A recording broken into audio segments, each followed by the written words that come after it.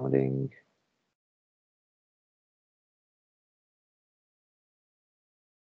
Fantastic. Okay. Well, thank you everybody for joining us. Before we get on to our main event, I'll just do a few announcements. So thank you everybody who's come and everybody who will join offline. Today marks the sort of start of the RIOTS Science Club at the University of Westminster. For those who don't know what the RIOTS Science Club is, what I will just quickly do is show you and just do a brief intro of who we are. Oh, there is your CV, Ian, for my announcement later. So you can find us on Twitter and our website, where we post all sort of relevant information about who we are and upcoming events. But Westminster is really thrilled to be part of the sort of growing number of RIOTS Science Clubs, and we just put on weekly seminars, workshops, demos, and stuff like this. And we've got several sites now, mainly in the UK, but also increasingly in on the continent as well. And you can find all of our content on our YouTube channel. And please like and subscribe and do all the rest of it so you can keep up to date as well. And you can also find us on Twitter as well. So we have the main sort of page here, and you can follow us there, or you can also find the Twitter pages for all of the different sites as well. And here we post links that allow you to join us, and anybody can join providing they have an internet connection. It's completely free, open. Anyone, whether you're an academic or not, can join.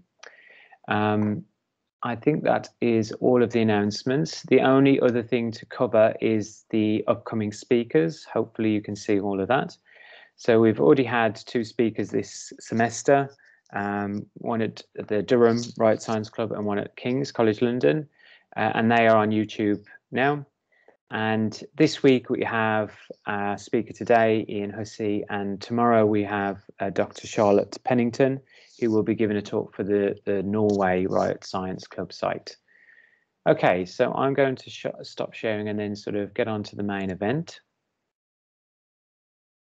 So first of all, thank you very much, Ian, for joining us today. Ian, I've known for a while now on Twitter, and I'm sure you have as well. He's always there with a ready-made sort of snark comment or a very insightful criticism of science or research more broadly. But for those who don't know him or have lives outside Twitter, I'll just do a quick sort of walkthrough of his CV that he has kindly put on his website, so it's easy for me. But he did a BA in psychology at Maynooth University, where he also got a PhD as well. And then he took a postdoc position at Ghent University in Belgium. And his research mainly focuses on all sorts of things from mainly in the sort of the measurement and the prediction of hard to sort of purchase things such as implicit bias or suicidal behavior. I know him from his really brilliant work in sort of improving reproducibility and transparency of research, particularly in measurement. And he's done all sorts of great sort of codes and scripts that you can use as well. And I found his stuff on examples of meta-analyses particularly useful. And for all of his efforts, he was given the SIPS Commendation Award in 2019. And today he's going to talk about theory building, I guess, and his comments on that, which if you came to a Neuroskeptics talk last week, he touched on the idea of this sort of interpretability crisis, which is maybe the next phase in this crisis of replication, reproducibility, and so on. And a part of that is obviously theory building and how do you interpret your findings and so on. So I'm going to hand the keys over to you, Ian. Thank you again. Do you want to just start sharing your screen before I mute and give you the full stage?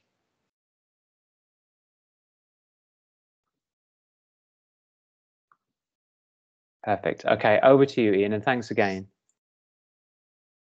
Thanks. I'm not sure how to feel that the very first descriptor of me is snarky on Twitter. It's probably quite accurate, but I'll have to ruminate on that one later. Yeah, I'm going to talk to you about how the best theory, in my opinion, is a flawed one. I should say that I'm giving this talk not as a philosopher of science, but a user of it. So, you know, there are probably people who I have said things like this before that I fail to cite so far. This is a building interest in mine right now. So perhaps it's a little rough.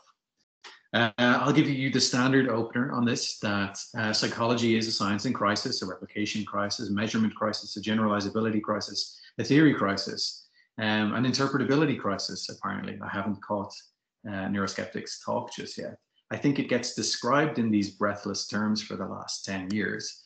But it also really depends who you ask. Either we really are in a state of abject crisis, or it's been like this forever because people have been saying this for decades, that this is just the way that science proceeds, and that some sciences deal with it better or worse, and others seem to want to just continue on as is normal and have done a great job of ignoring any of this and just doing what they've always done.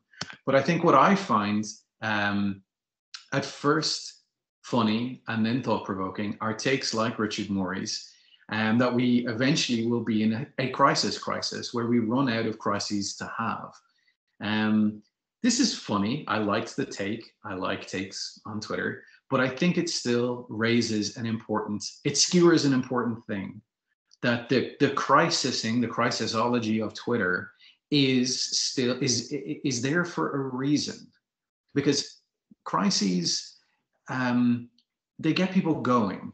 They capture attention. They're a call to action, that something must be done and now.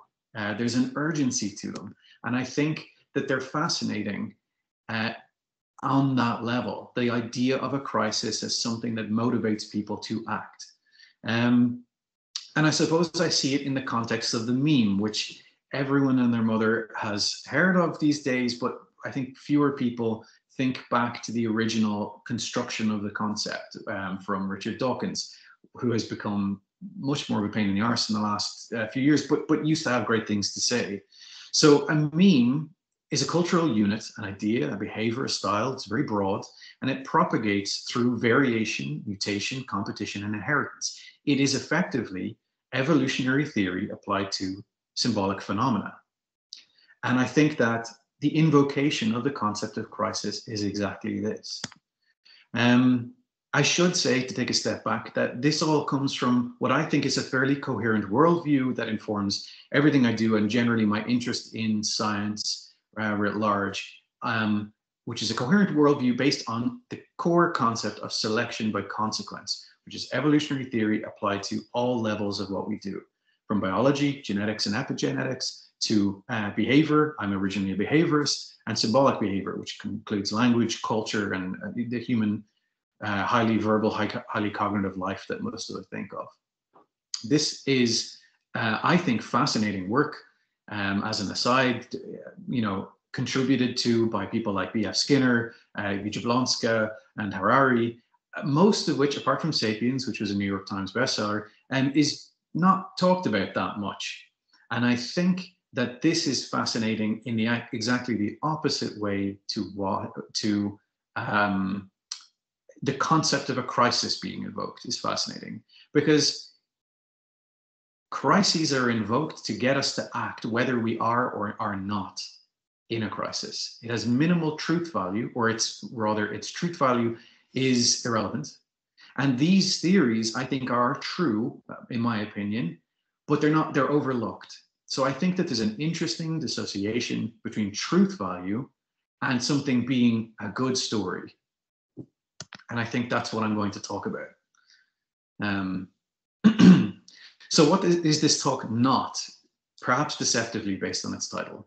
It's not a discussion of what a good theory is for us as humans and as scientists and researchers. For this, I would point you to maybe Eiko Fried's excellent Target article and excellent series of replies to it in Psych Inquiry, published a year or two ago, Really excellent series of things if you want to read on the varieties of what theory is and isn't to different people in psychology. I think it's interesting to just pull out one single sentence, sorry, Aiko, to reduce it down so much, to say, in summary, I believe that theories are for helping us to understand the world, which facilitates description, prediction, and control. And what I thought was not necessarily missing, but an entirely different view on what theory is, because this is all of the discussion contained in these this target article and replies are matters of what is theory for us.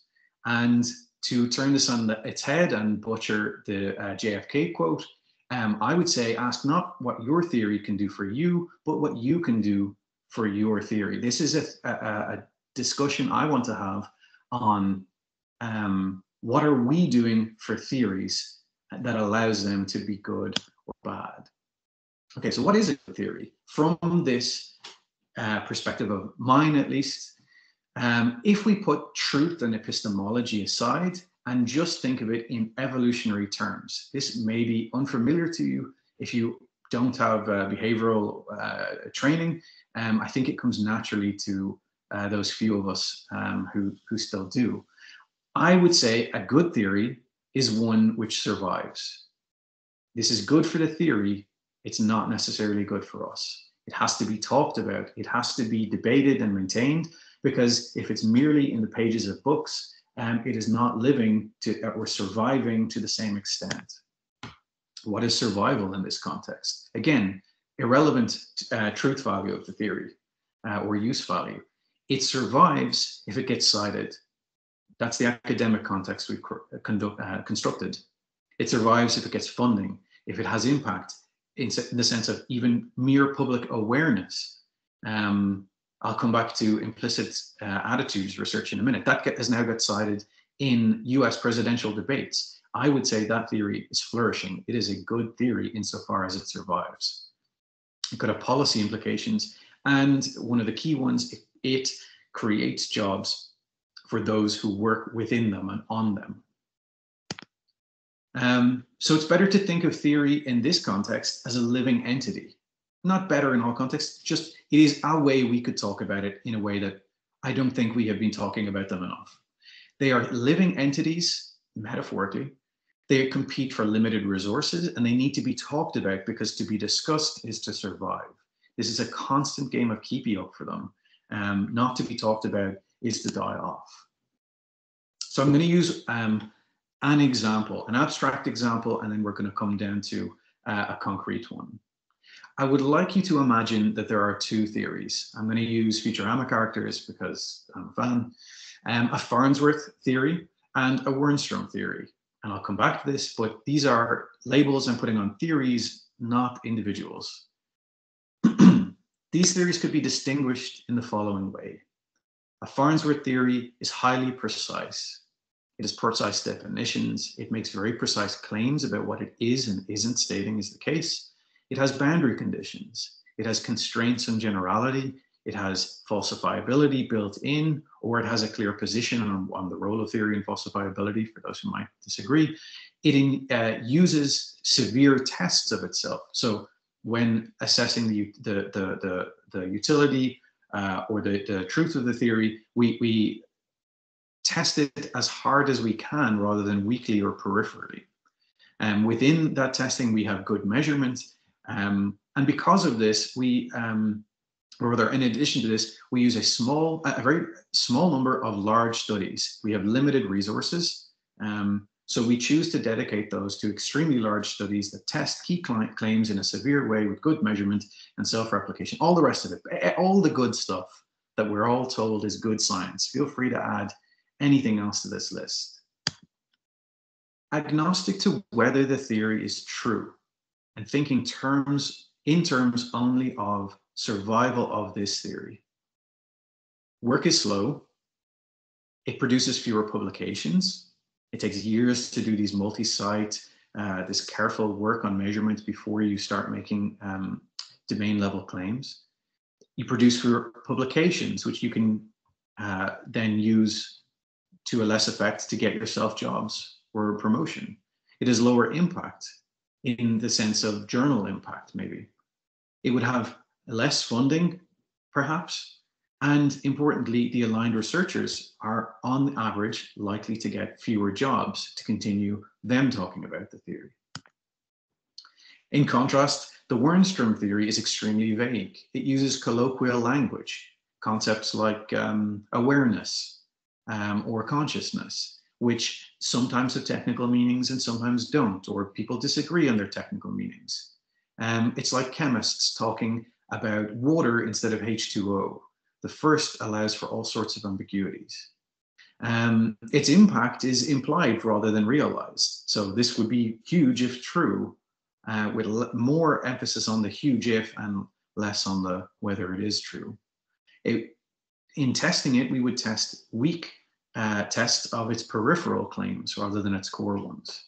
We might indulge in things like hypothesizing after results are already known, retreating to auxiliary and rescue hypotheses. So adding to the theory in some way when a key part of it is undermined. I'll come back to this with examples. And we would generally use parrot studies. You can see where I'm going with this. Work is fast. There are many publications. There are high impact or merely implied high impact. We are only, as I like to say to some of my friends, we're only N years away from a real discovery here, where N is about the length of my current grant. I'll attract more funding, I'll get more aligned researchers to get more jobs. Generally, it will flourish. I think Futurama might say this better than I will, so I'll play this and hopefully everyone can hear. We might have to cut it out for the YouTube. Wernstrom, the very same. Dr. Wernstrom, can you save my city? Of course, but it'll cost you. First, I'll need tenure. Done. And a big research grant. You got it. Also, access to a lab and 5 graduate students, at least 3 of them Chinese. All right, done. What's your plan? What plan? I'm set for life. Au revoir, suckers. That rat, do something. I wish I could, but he's got tenure. Now that might sound cynical, but it does get to the point of what I'm saying. You can, and where you here is a theory can dodge ever really being tested, falsified, supported or not, as long as it can keep expanding and acquiring resources. It's really important that I reiterate, though, that what I'm saying here is completely agnostic to researchers' intentions. It doesn't require any cynicism, no bad actors are necessary here. Just between theory variation, competition, and selection. Just keep the usual core properties of evolution, but in this case, applied to the theories. Wernstrom's here are theories, not theorists. So I'm not looking to take a pop at anyone. I'm not saying anyone is acting personally badly. I'm describing the selection of and proliferation of theories. So for the last 10 years, all of my academic career, I've done a lot of work on implicit attitudes, on behavioral tasks, which without asking you directly, seek to measure measure beliefs that you might be unwilling or able to self-report, or that's what's claimed. I think these are an excellent theory. Completely agnostic to its truth value, I think these theories have expanded at crazy rates insofar as they pull in more funding, more citations, more discussion. We are now at the point where US presidential debates invoke the concept. Hillary Clinton invoked it on the debate stage with Donald Trump, if I recall.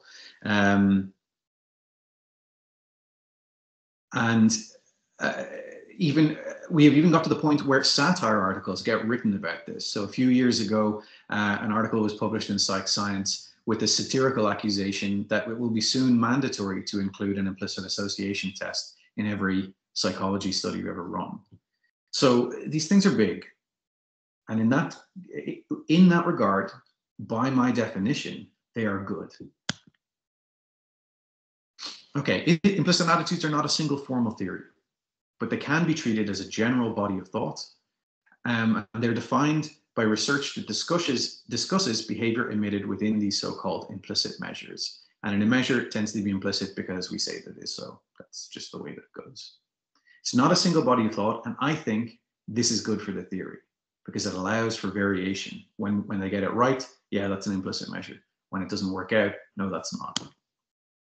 If you aren't aware of them, please, feel free to try one yourself. There's a link there. We try and maybe put it in the description on YouTube as well. You can complete one online. The general, the best known one is the implicit association test. Generally, the idea is that many are reaction time based, some are not. The general idea is that you categorize stimuli, for example, faces in the middle of the screen, and you categorize them with overlapping labels. In this case, on the left-hand side, you'll see African-American and good, and you'll have to categorize them under time pressure. And then in a separate block of trials, the labels will swap. So it's then African-American and bad. And reaction time biases or differentials are then inferred to represent implicit associations. As a little background. What are the key claims here? And I think even as I was preparing these slides, I thought claims might not be the right word, because to say something is a claim might mean that the whole thing might fall if they weren't to be the case. It's more like these are the assertions that a field gets its momentum from talking about. They're more like talking points. They are not limited to these, but some that I'll talk about here are the idea that implicit measures measure unconscious associations. It's a fairly key, simple claim. That they are uniquely predictive of overt behavior, that they are reliable and valid measures, and that they are acquired via unconscious experience. And some of the main names in the field, not that it is about their specific claims, but rather the survival of the theory writ large. But these claims have been made in the literature by primary people. So where previously I threw out the Wernstrom Farnsworth examples as a generality, here let's think of it, this literature specifically, in terms of selection by consequence, generation of papers, citations, funding, and jobs. How well might such a theory with these claims and these conditions survive? How good a theory is it? Okay. The claim, or the talking point, is implicit measures measure unconscious associations. Now, out of the gate, I find this one a tricky one, because Greenwald and Lai, in their recent big, highly visible paper in Annual Review of Psychology, open by saying, quote, implicit does not equal unconscious. And in one sense, surely we can just put it to bed and say, well, let's stop using that talking point because some of the key people say it's not the case. The problem is that not only between papers by different authors or between papers by the same author, but even within papers by the same authors, you find slippage on key assertions like this, that one paragraph will say, we all know implicit is not the same as unconscious, and then it will go on to talk about it as if it is the case. This has evoked enough confusion and at times irritation that others have written papers just to explore this concept. Systematic reviews of how the term implicit has been used. Does it refer to the measure? Does it refer to the mental process being measured? Does it refer to the conditions under which it's emitted?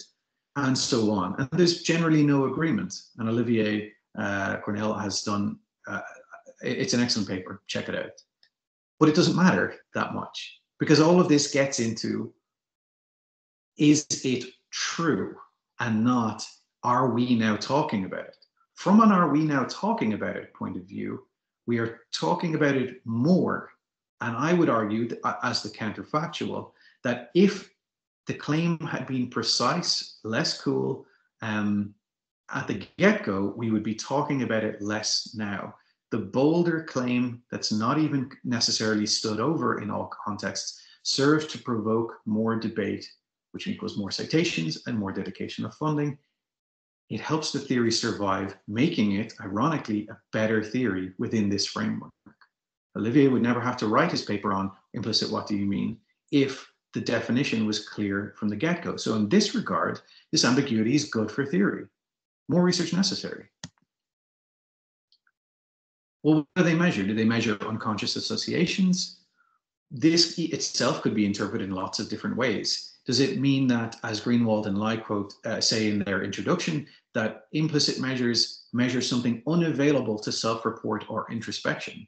Well, no. We've been known for years that people can accurately report if they're likely to. When you simply ask people, do you think you'll score high or low on a race IIT? They're pretty accurate with what they tell you.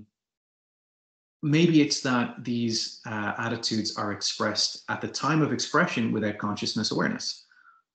Also, no, we know from the affect misattribution procedure, something I've written on, that the degree of awareness almost entirely accounts for the effect on the task.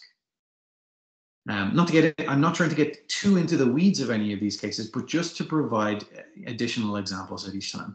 Is it perhaps then the case that what we really meant was that they are acquired without conscious awareness? No, I'll come back to that one. So how is the theory doing? You could on one level say it's taking a few knocks here because variations of the claim keep being shown to not be the case. But seen through a selection by consequence lens, instead you can rephrase that as the theory is still being discussed. If they made a more precise, less ambitious claim at the start, none of these follow-up papers would ever have gotten written. No grant proposals would be sought to do the work, and we wouldn't still be talking about this. It's good for the theory, and that makes it a good theory. What is it we're trying to even measure then? Is another question that could be asked within this field. Depending on who you ask, it's purely associative mental representations. It's purely propositional mental representations. It is a dual process representation involving other, sometimes with nesting, sometimes without nesting. Or who cares? Focus on the predictions. You could see this as disagreement within a field, and disagreement that is hindering progress as we try to move towards truth, but only if you think that the goal here is to move towards truth. If the goal is for the theory, from the theory's perspective, for the theory to survive, it's doing marvelously. It's being talked about in dozens of papers. There is variation and mutation between and within theory, and selection of ones that get cited more and less. And generally, we're feeding it resources. I do think it's still, I've highlighted Greenwald because I still think it's interesting to note that the same people who made the core claim of what they measure also later say it doesn't matter what they measure. So the discardability of the claims is worth noting. Okay, well, we can keep going. We can keep pushing it. Do they cause overt behavior? Surely we care about this. The implicit biases in my mind brain are the thing that made me act in a undesirable, racist, overt behavior manner. Well, I think that would be, I and the literature as a whole apparently think that that would be a very dangerous claim to make. I almost never see the word cause in the literature because that is a specific technical and testable meaning. You can then demand an assessment of causality. Whereas if I simply say that these things guide behavior, drive it, that they can influence it or determine or shape it, I get all the benefits of the implication, the layperson implications of that, with a much lower risk of being disproved. So as long as I write paper after paper that says that these things guide overt behavior, I can dodge ever being tested as a theory. It's good for the theory. What about another core talking point? That these things are uniquely predictive of overt behavior, because that sounds cool. I was brought into this in the last year of my bachelor's degree. I read a paper by Matthew Knock, Knock 2010, which said that the suicide IoT could predict ahead of time individuals who were likely to be readmitted for suicide attempts in the future, up to 6 months later. That was amazing.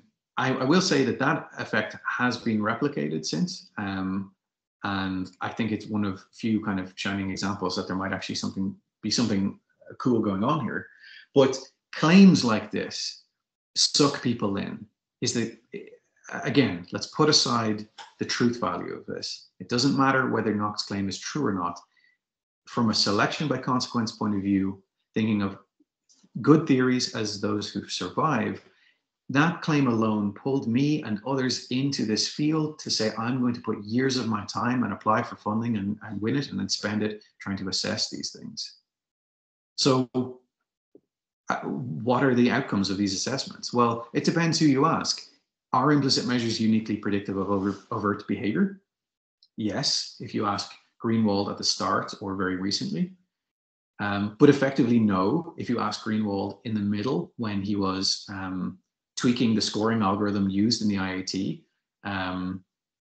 Sometimes is the, I think, generally accepted view now that there are moderation by other variables such as social desirability and sensitivity, which I think can come off as a Mott and Bailey argument. It's to retreat to the weaker form of the argument once pressed. And this is generally an issue we see in the replicability literature, that an appeal to sometimes hidden moderators. In this case, credit to the literature for specifying which variables. So there are many studies on whether social desirability and sensitivity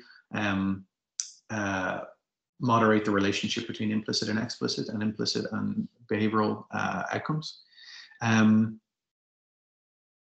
But not to get too into the weeds of it. Right? The good theory is the one that survives, and the good theory survives via simple answers. So saying sometimes is much easier than saying sometimes, but maybe not. Because if you read Greenwald and Lai's review of meta-analyses of this question, the top line conclusion they make is, yes, it is moderated by social sensitivity. And if you read the table they present, it's actually mixed evidence. A bunch of nulls and some positives, all meta-analyzing the same literature. So I think it's a very unanswered question. When Olivier and I have looked at it ourselves at work, which is unfortunately still in prep, looking at around 10 times the number of participants in total than was ever used in the totality of the literature to date, we find a solid no, zero effect or negative effect. But it doesn't matter, it's good for the theory. A review of meta-analyses contains hundreds of thousands of hours of work componentially. And it doesn't really matter what conclusion you reach because the talking point was out there anyway. It's good for the theory. What about being predictive over and above explicit measures? I think I might have mixed up the last heading with this one. Technically, yes. But this is a claim that's often talked about in a layperson way as sounding very cool. It sounds like you're saying this measure predicts what this individual will do in the future, and it does that better than alternatives. What the claim is actually tested as is, does this measure account for additional variance above and beyond that accommodated for by other measures like self-reports? Yes, but this is a bit of a technicality. If you add more variables, you almost always predict more variance. So it's reduced a cool claim and an ambitious one down to a sort of statistical technicality, in my opinion. But it doesn't matter as long as it supports your talking points. Okay, we're at half an hour now. I might maybe skip some of these. Is it predictive of overt behavior? Not just what you say on another self-report task, but action that I take in the world. Now, Kurdi et al. Say in American Psychologist, a big whopper of a publication, I'm sure was great for Benedict's career to get it in there, difficult to do. And he says Debates about whether implicit cognition and behavior are related to one another are unlikely to offer any meaningful conclusions. He then goes on to say there's no point in estimating a point estimate of what the prediction is, and we would be better off talking about under specific conditions, how well does it fare? So again, it's a question of moderators. So the original claim gets watered down to become exploratory instead, to say, well, even though we're meta-analyzing 20 years of work, let's kind of explore it again. Now, personally, I don't understand why the paper didn't simply include that point estimate and then debate its utility. And perhaps the answer is that the point estimate is, you know, if I eyeball that confidence interval, it's going to be less than R of 0.1, which isn't a cool result.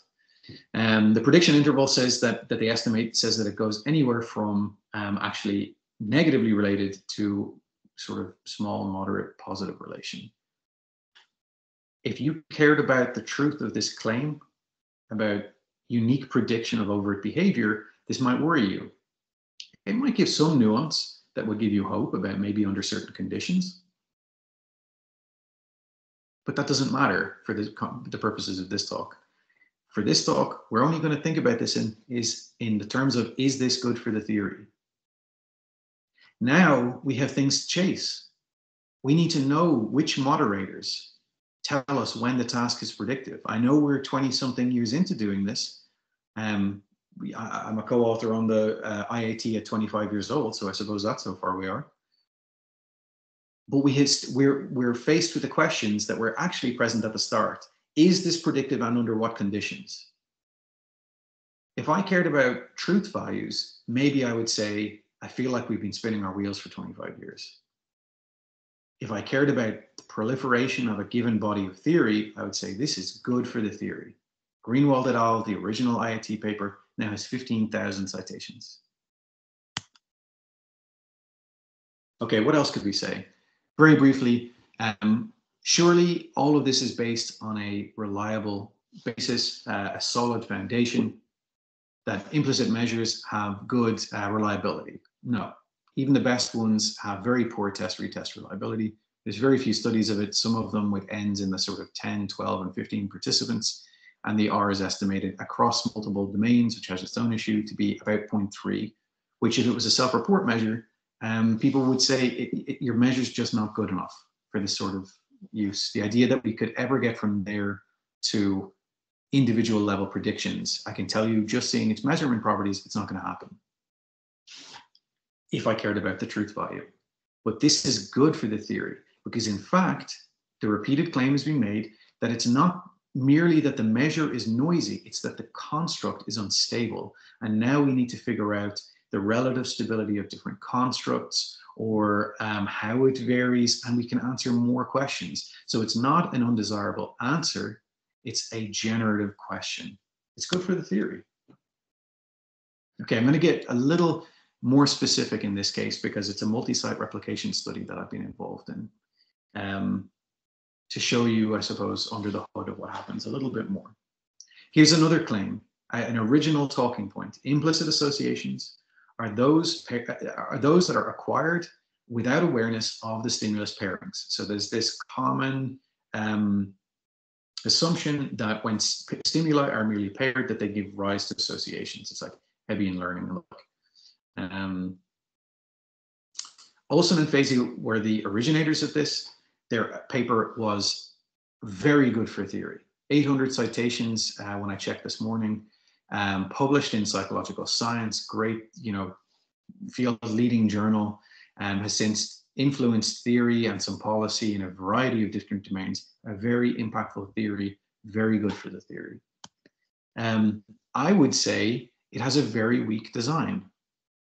Without getting too lost in the weeds, it treats a failed awareness check as the presence of unawareness. So it treats an absence of evidence for awareness as an evidence of absence of unawareness, which I don't think are the same thing, because I could fail the attention check because I simply never looked at the procedure, or I got distracted, or innumerable other reasons that don't represent a guarantee that I observed the stimuli as I was told to do, and I remained unaware to the parents. Okay, the broad design, a learning phase. You get a distractor task, you're told, press the space bar every time a specific Pokemon appears on screen. You use Pokemon as a stimuli because at the time in 2003, there were so many of them that people were less relatively familiar with. I don't know if that changes over time. You press the space bar every time you see a given Pokemon, and without telling you, the task always presents other stimuli on the screen as well, which you aren't to press spacebar to. And some of these always appear together. So there might always be a positively valenced word and a given Pokemon. The awareness check that is used to get rid of people who are aware of the pairings is the simple question, did you notice anything unusual during the task? And if you reported in a self-report open-ended format that this Pokemon was always paired with positive stimuli and that Pokemon was always paired with negative stimuli, then you were classified as aware of what was happening in the task and excluded from the analysis, because we're only interested in people who acquired an evaluation in the absence of awareness. Now, why I think this is extremely weak is that if I say, yeah, Pokemon were always paired with valenced words, even if I use that technical language, I wouldn't have been excluded, because I had to say this Pokemon went with positive and that one went with negative. If I only reported on one of them and said, oh, well, that one always went with positive, I was still not excluded. I had to be fully aware of what was happening in the task, which for the layperson, I think demands an incredible amount from them, especially given that in psychology studies, if you have, if you're an undergraduate in psychology, which so many of these participants are, something unusual within the task could be a man in a monkey suit wandering through the room. So as in the change blindness experiments.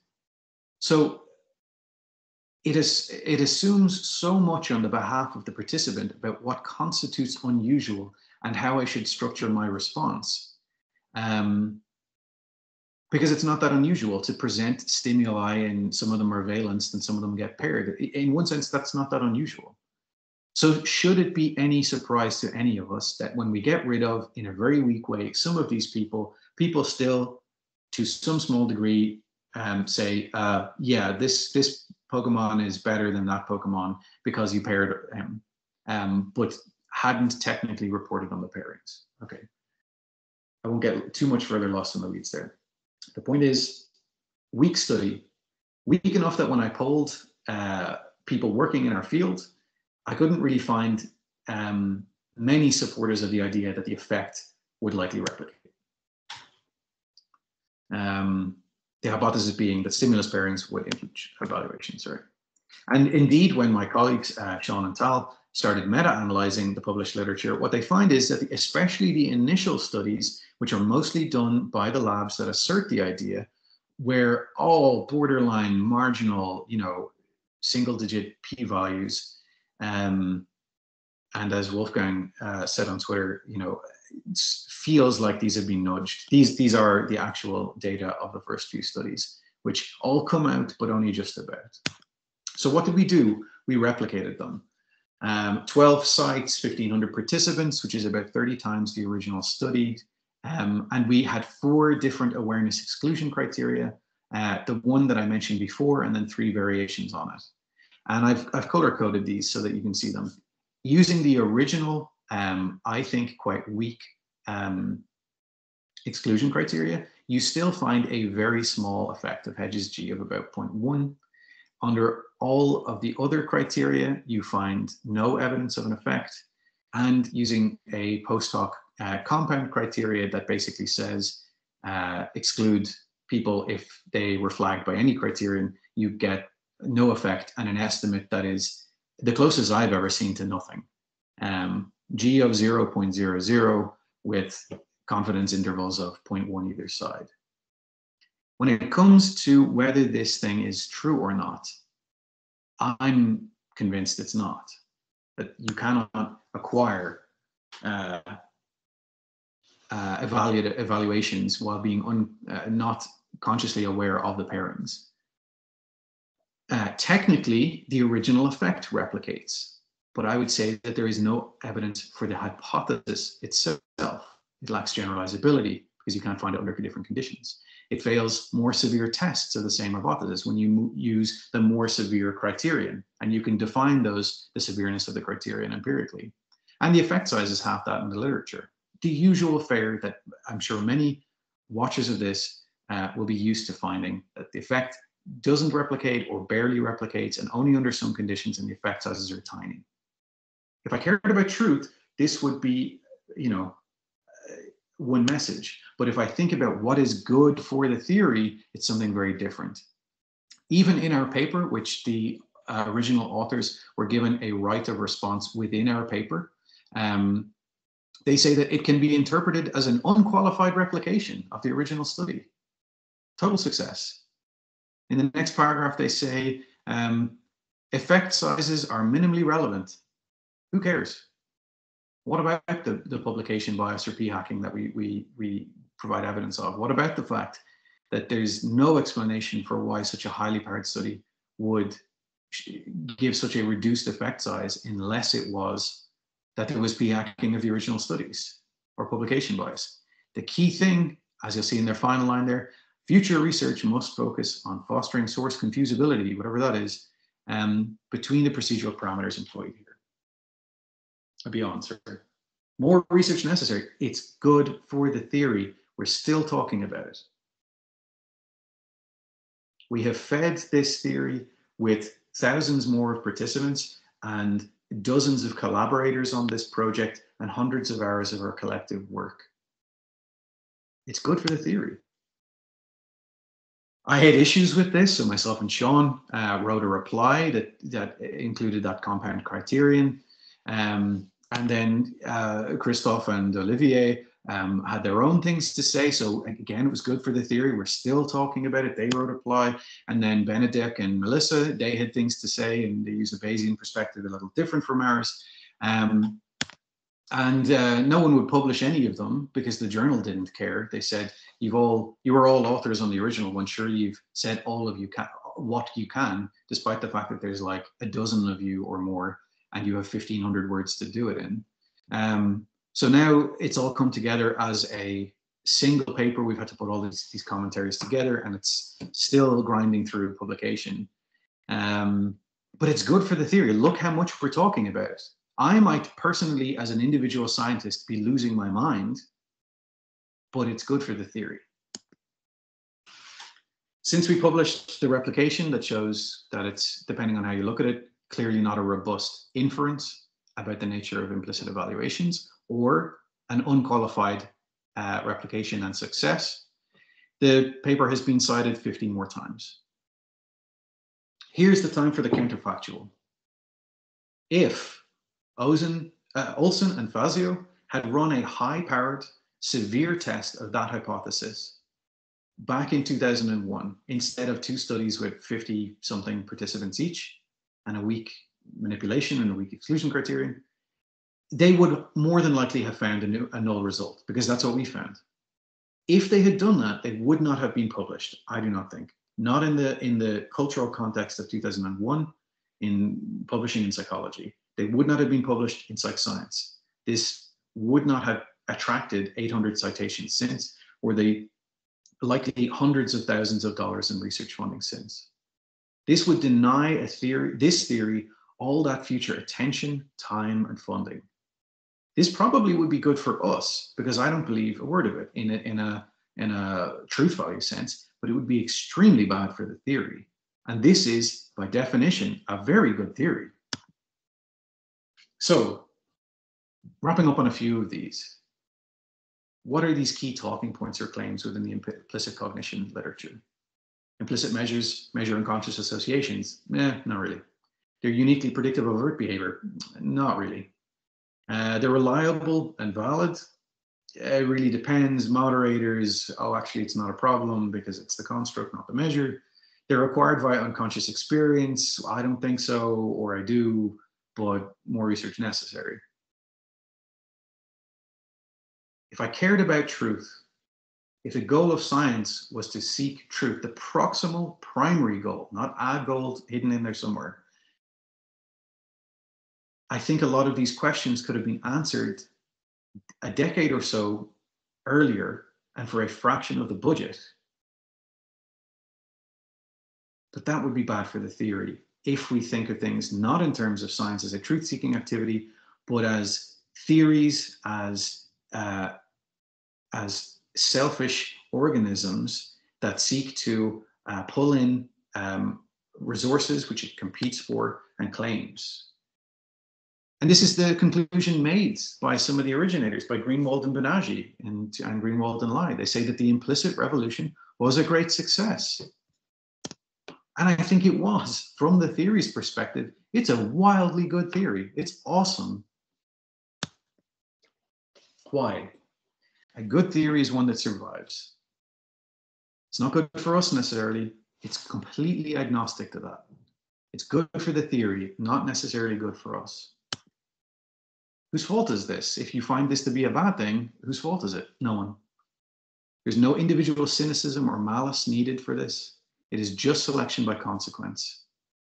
I think I forgot to mention on the Farnsworth and Wernstrom slide that this is not merely a hypothetical, but two complex simulation studies run by two different groups of researchers, both of whom I highly respect, simulate the academic publishing context under the conditions of limited resources and differential reinforcement for doing original work versus replications, and the potential career impact of failed replications and the like, and find exactly this, that what proliferates in what looked like a good model of our current academic system is the proliferation of theories, not truth. Flawed theories survive better because the environment that they exist within is the current environment. Is it all a crisis? I started by saying the concept of the invocation of crisis is an interesting concept. I'm not trying to get even more histrionic by calling it a war, but I think it is an interesting rephrasing. The crisis is a critical juncture where something is to be decided or learned, a pivotal moment. And I don't think that this is a critical juncture in our theorizing, but more so an ongoing war between we who want to use theories to generate answers for us and theories who want us to use our resources to generate attention to sustain them, to keep them alive. This is a war between two impulses or between two levels of selection, what we want from a theory and what it wants from us. I think that there is a good chance that many times in academia, or at least in my field, subfield of academic psychology, that the theories are less working for us and more we're working for them. And I think more broadly that we're at serious risk, that academia is of serious risk of becoming a question generating game rather than an answer generating one. If you only have one take home from this talk, I would ask that you see if you can catch this in the wild yourself in your next lab meeting or when discussing papers with a colleague, especially someone senior. See if you can catch in flight as it happens the subtle cues that what we're talking about in that moment are serving the theory's needs, its desire for resources and expansion and continued existence over our needs for useful truth. To generally ask yourself in every moment, cui bono, who benefits from what we're talking about and the way that we're spending our time and very limited resources. Thank you very much. Happy to take questions. Brilliant, Ian. That was a fantastic talk. Thank you ever so much for that. Anybody who wants to ask a question, they may do so by just raising their hands and unmuting if they like, or if they prefer, they can just enter in the conversation window. Whilst people just ruminate on the talk and formulate a question, Oh, we already have them anyway. Okay, so I was going to give in a filler emergency question then. So I can see Talia is typing in the chat, so I'll wait for her. Antonio, do you want to unmute and ask your question?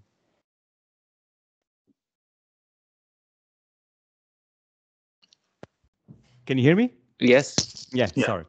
So Ian, first of all, this was brilliant. I mean, I was already expecting something truly awesome, but this exceeded my expectations, so thank you. So you mentioned the fact that flawed theories survive better because of the environment they exist within. And I find it like a very interesting take. So suppose you were an enlightened dictator and you could change the environment, and now we're talking about, yeah, for example, the academic environment that might be conducive for this kind of theories to proliferate. What would you change first? What would you do first? I should have expected that you'd want me to solve all this. It's much easier to point out issues than solve them. I think that I've had two broad thoughts about this. First, in many areas of industry and business, people are remunerated and congratulated, whether they're reinforced, whether monetarily or career-wise or what have you, not by merely increasing sales or revenue, which is kind of like producing more theories, more papers, and spending more money, but sometimes by the money that they save. If you can go into an organization and say, I just saved you, $500,000 a year on some service that you've been overpaying for or an inefficiency in your process, you get rewarded for that. So I don't know about the specifics, but I currently see no mechanism like that in academia. It's a yes and context, like improv. There's only reinforcement. Every citation, if I write a reply to your paper and I say it's complete rubbish, it's still a citation of your paper and it helps your H index. Whereas if there was some mechanism that said,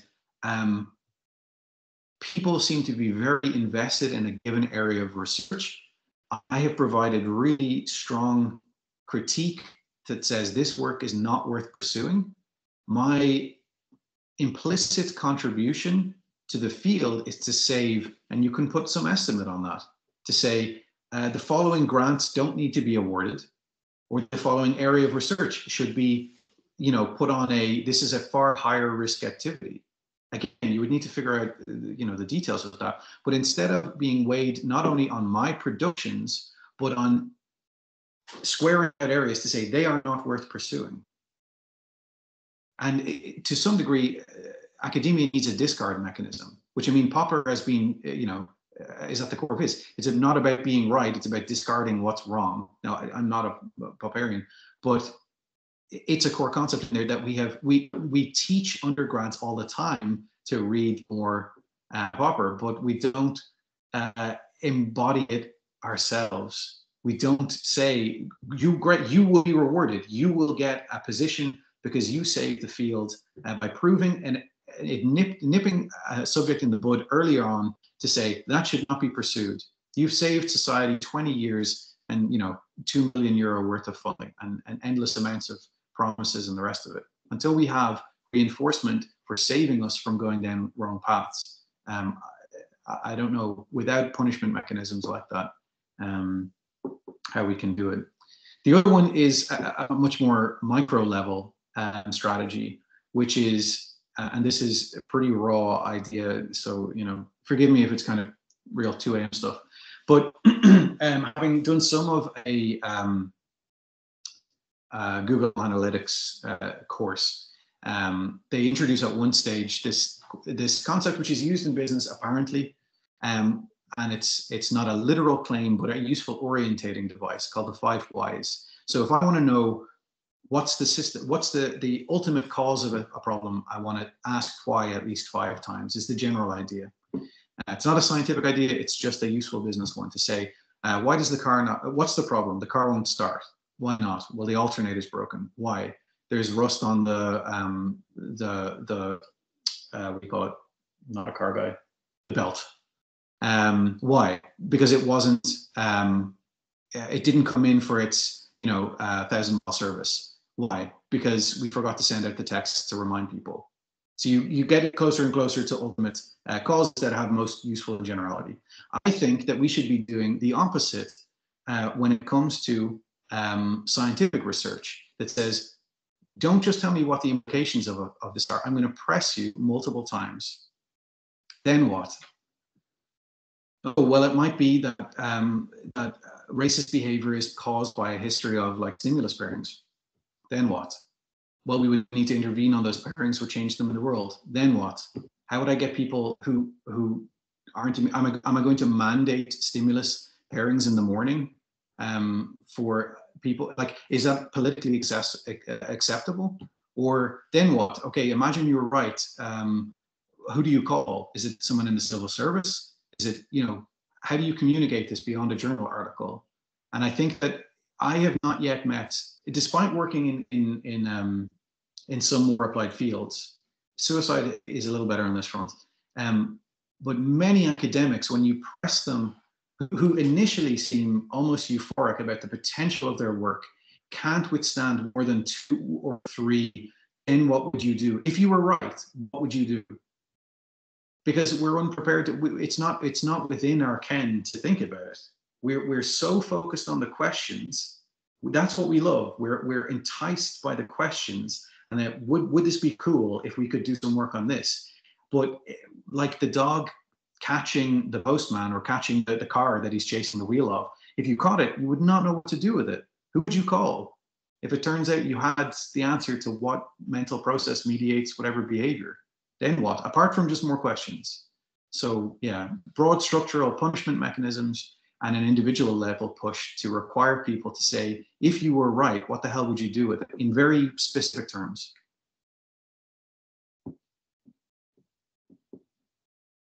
Antonio, you have your hand up again. Do you have a response? I don't have a response, but I have a follow-up question, but I don't want to monopolize the Q&A. No, that's fine. One thing I'll just flag is that Talia, so 2 things that Talia said. She said, thank you, Ian and Sam, very interesting talk coming from qual and theoretical social psych. I am working on hegemonic social representations in everyday thinking, but I can relate to what you have presented as an example of ongoing cultural hegemonies in our field. And then she did say that she's got intermittent sound, so hopefully I could hear you fine, but hopefully that is not bad news for the recording. But yeah, Antonio, do you want to reply to Ian? I would just say quickly that it's a lot of willpower to not say the word hegemony over and over again, because that is something that myself and Jamie Cummins a year or 2 would find. It was everywhere. I would love to have a conversation with you more about that. Yeah, that was a fascinating point to raise. It's an instance of hegemony at every turn. Yeah. So yeah, Antonio, do you want to fire away your question? Yeah, because at some point you mentioned something that really, that caught my attention. So you, if I understand correctly, you don't think that within the academic environment we will be able to find it in ourselves to basically steer in away from this way of thinking. So this way of caring about, you know, more and more questions to generate rather than finding answers to the questions. So my question to you is, if I understood correctly, of course, but if that's the case, does that mean that you think that we need like agents external to academia who help us figure out or regulate a bit ourselves? I think that nothing happens in a cultural context, and we already have some degree of external oversight based on what society is willing to tolerate as a legitimate question or not. But I think academia has also gone to some lengths to insulate itself from it. There are some areas of work that do great, like, for example, patient and participant involvement. But generally, I think most of society has no idea what the average psychologist is doing, or is comforted by the idea that we're doing smart stuff and should be left to it. So I suppose what I'm saying is I don't think we are currently absent of that, but I do think it's interesting to wonder if the man on the Clapham omnibus, if you're aware of the concept, was able to interrogate the average psychologist about the specifics of what they're doing. Like, for example, if I presented some of the work on implicit measures to an intelligent but otherwise unaware person, I think that she might ask, why wasn't a lot of this work done years ago? Why was it done in this order? Or maybe, is that all you have to show for this? Is there really only half a dozen good prospective prediction studies? Like, why was anyone allowed to talk about this work, that it could have these implications for 20 years? Why didn't you collect data on it and see if you could, and then kind of talk about it? So yes, I think that daylight is good. I have no idea whether that is grassroots citizen involvement style daylight or more centralized oversight. I'm aware of anything that ends up just being more KPIs, because I mean, academics will, find a way to game those stats too. I don't know. Maybe this is a symptom of my, better at pointing out problems than solutions. I'm not sure.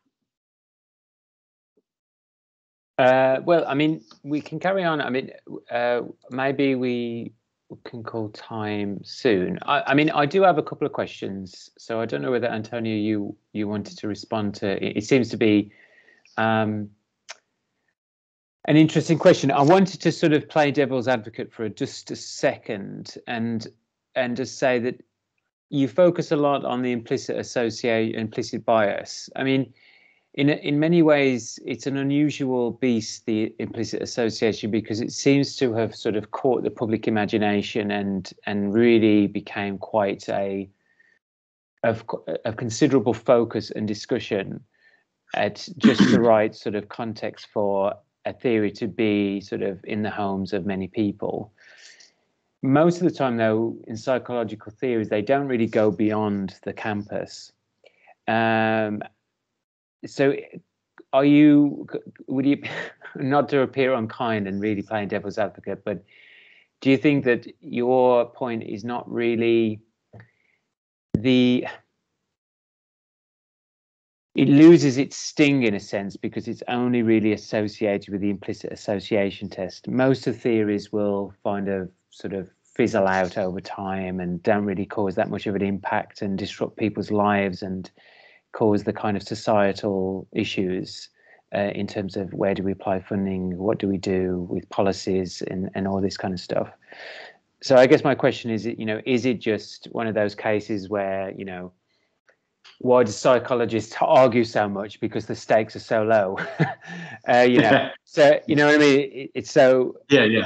There's okay, so I would appeal back again to the fact that it's the simulation studies, which represent, I think, academia as a whole by Smaldino, McElreath, and I've forgotten the author of the other paper, somewhere in the Netherlands. Both of those speak to the conditions of academic psychology and academia generally, and they are the ones that I draw the inferences from here about what survives and what doesn't. And I happen to use one illustration which you might find not to be representative, but the illustration isn't there to prove the argument, it's to illustrate an instance of the argument. So even if you say, well, implicit bias literature is weird, I say, fine, go and read the simulation studies because they are more generic. Yeah. Second, I would say it's fascinating if a genuine reply to this is, well, I don't think there's much of a problem because the thing you talked about is successful and most theories are completely unsuccessful in that they never leave the college campus. And that means things are going well. If we are protected from the downsides of this by our own failure to get anything outside of the lab, that's an even bigger issue. I think that so many other fields have a closely aligned technology that work stops in the lab, or it bifurcates into part of it goes off into the world because you start doing stuff with it. You do something with chemical sciences, you go off and start building transistors or better concrete for bridges or whatever it might be, or some new biotechnology thing. You can do something with it in the world.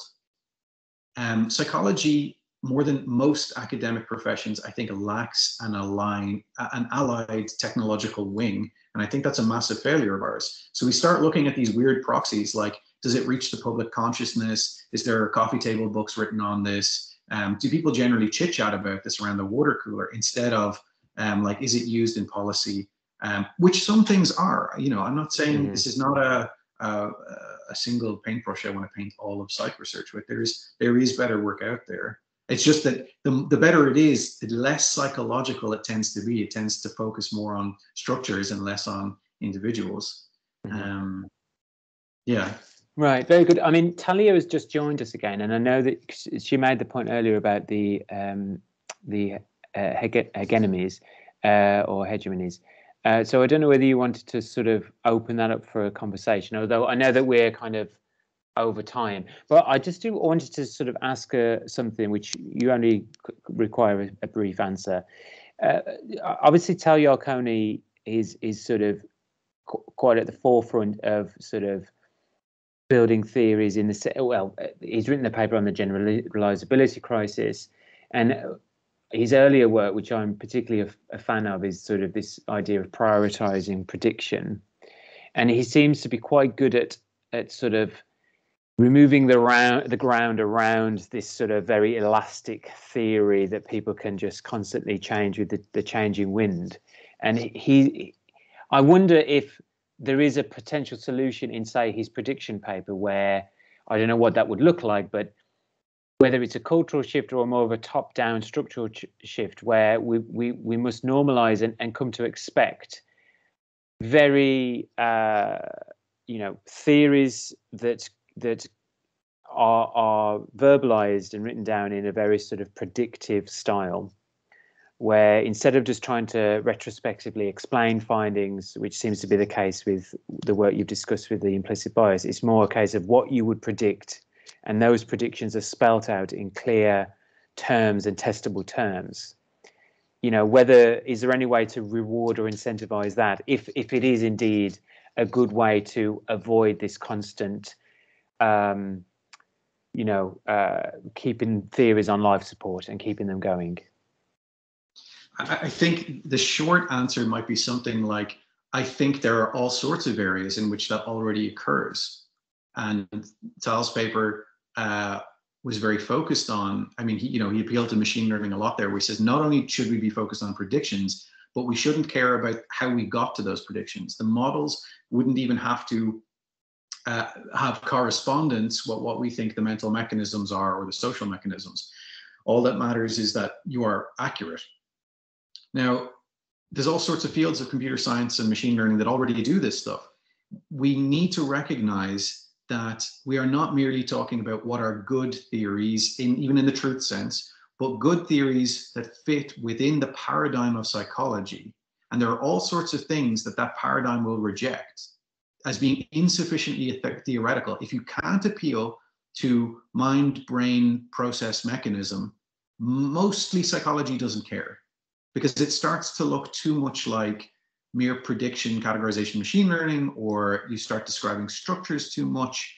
And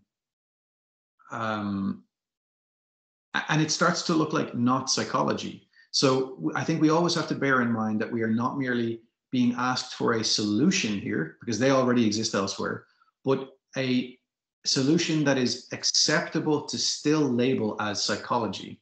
Because so many of these things are baked in that if you stopped doing some of these things, it would be more useful to stuff in the world, but it's no longer psychology. And then the big theory, the biggest sort of category label of all is that you're no longer doing psychology. And that living, breathing organism is trying to survive all the time. It demands continued existence. And if that point is too vague, I would encourage anyone to try and publish a paper that merely makes good predictions or says, it turns out this thing is really associated with that thing, and we are utterly agnostic to what a mind-brain process mechanism is involved, and see how difficult that is. I have repeated experience of that as a radical behaviorist who I don't care about the mind.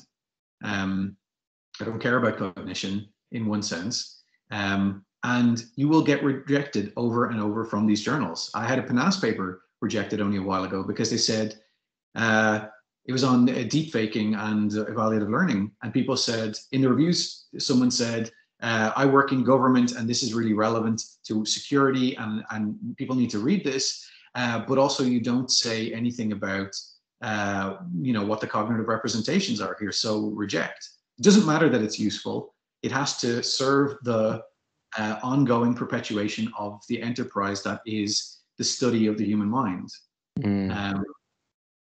And though they are in that order, first, it has to serve psychology's needs. And second, within that, it has to be hopeful, or maybe we could search for something useful, but never the other way around. You couldn't have something that is raw, predictive, or influence utility. For example, like within ICO's series of replies and target articles in Psych Inquiry, I thought it was fascinating that like one of the things he says and some of the other authors keep coming back to is that it's about description, prediction, and influence of behavior. That is, though that description of what the point of theory is what Skinner described, but we reject Skinnerianism as not useful or overly simplistic because it doesn't tell the psychological story that we all want. We don't actually want something that predicts and influences well. We want to know cool stuff about the mind brain. Yeah. Well, that's really depressing. So, because so I'm Antonio has sort of listed a few authors that have contributed to sort of theory building, and Olivia Guest was kind enough to give a talk for us a few months ago now on her really nice paper of building theories in sort of computational modeling. It's just a pity that can't be sort of widely adopted, and I guess, as you've said, there's powerful incentives to not make it more normal. So, I mean, I think I must go at past, so unfortunately, so I'm going to stop the recording. But thank you very much, Ian, for your wonderful talk and really engaging Q&A, and thanks for staying on afterwards. I'm just going to. Thank you. Okay.